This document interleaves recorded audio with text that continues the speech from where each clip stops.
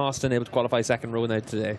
Philip Ertl as well as Simon Jespersen and Borja Gomez on row 3. Ertl 10 podiums now to his name, 6 of them recorded in 2021. Still that wait for a first Supersport race victory continues. He was just 0.6 of a second away at the end of race 1 in Most. Jespersen alongside him lining up P8, 20 years of age from Copenhagen, spent 3 years in the CV with a successful campaign in the European Talent Cup, makes his Supersport World Championship debut today, replacement for Hannes Suma, who's out with a broken left ankle. Suma expects to return in Manicourt. Yeah, he's got the blinders on the grid, so wants to make sure that he's in a position just to focus on where he has to be on the run down in towards turn 1. And if you only come in for one round, you might as well come in and do a really good job. And Jespersen's done that. He was top 5 in the practice yesterday, able to qualify inside the top 3 rows of the grid as well. Making his World Championship debut, as you can see there, at just 16 years of age. As a replacement for Pavel Skopek is Borja Gomez, the current leader of